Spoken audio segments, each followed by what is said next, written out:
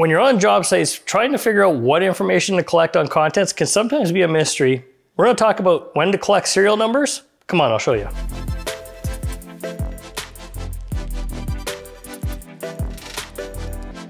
When we're packing out contents, and this is going back to the shop for cleaning, I'm not going to list the serial numbers, but anytime that we have an item that's non-restorable or that's getting thrown out, you want to capture that serial number because it's going to reduce the conflict between the adjuster and the homeowner, and it's going to give them the right item to replace.